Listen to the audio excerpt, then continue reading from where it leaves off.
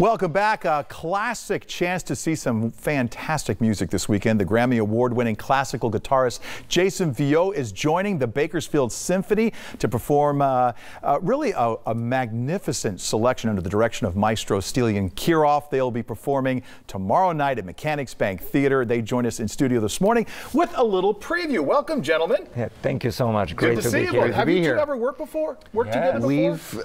Stelian and I have worked together a couple times before in the Philadelphia area. Oh, okay. Yes. And in fact, performing this concerto that we're going to do by Rodrigo, the Concierto de Aranjuez. So I'm not even going to try to pronounce that. So from Philadelphia to Bakersfield. Yeah, and this is my first time in Bakersfield. I've performed in probably 30 cities in California over the years, and it's great to be here because one of my earliest memories as a kid musically was Buck Owens and his red, white, and blue guitar on Hee Haw and everything. It's amazing. Yeah, so. Well, when did you reach out to him? Did you know that you wanted to bring him here, Stelian? Oh yeah, I always wanted to bring him. Because you always have wonderful guests that come in to join the symphony. Yes, absolutely, and we are very, very lucky to have Jason. Every time I work with him, it's a little celebration, so it's wonderful to have him in town, especially performing this piece, which is very special. Now the piece, you say it again, it's? Concierto de Aranjuez. You give us a little preview yeah, of that? The two of the tunes in it are pretty well known. I mean,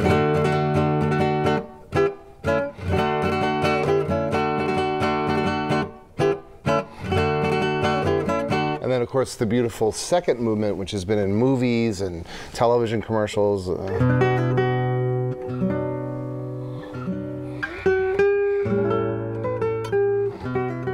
This famous melody that the English horn plays in the beginning, and then the guitar takes over that melody in an embellished form. But that second movement is one of the most beloved pieces of the 20th century. Let me ask you, if I understand correctly, you've performed with more than 100 different symphonies and orchestras throughout the world.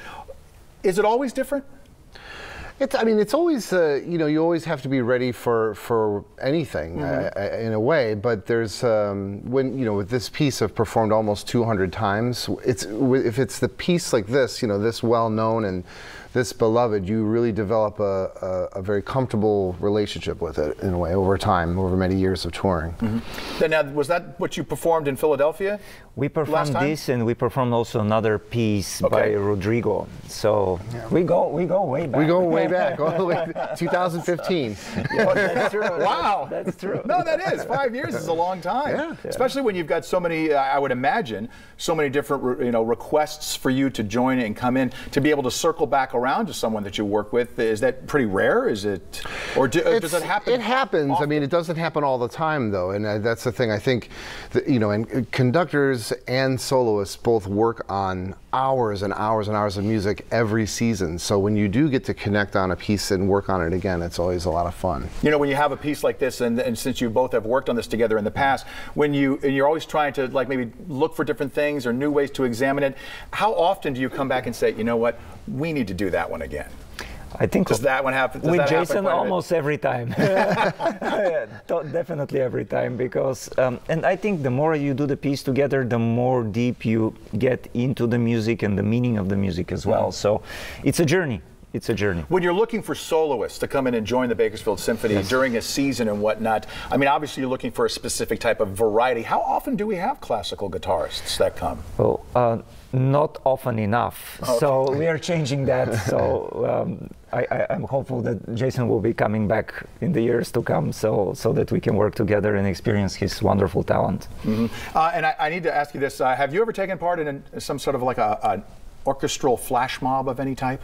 Because we're seeing those, seeing those pop up, those viral videos where they walk into the middle of a mall, and someone like you would come out there and begin, and then others sort of join in. Have you ever done anything like that? I've not. I think the most viral thing, or I guess the most famous thing I've ever done, was winning the Grammy in 2015 for the best solo instrumental classical album. But other than that, I mean, no, I mean nothing like that. Nothing is that sounds pretty cool. It'd be fun to do that, like a pop-up. It's like one of those pop-up things. Exactly. Right? Now, if you would like to see Jason performing, it is tomorrow night. The doors open at 6:15. The performance begins at 7:30. 7:30. But we have a really cool pre-concert lecture that Jason and I will be doing. This is exceptional. It doesn't happen every time, but this time we are going to be talking to the audience and sharing some facts about the music.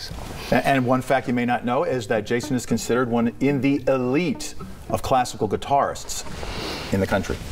Did you know that? That sounds great. That's fantastic. No pressure. No, not at all. Not at all. Jason, Celia, thank you so much for coming in this morning. Mike. Appreciate it. Can't wait to see it. All right.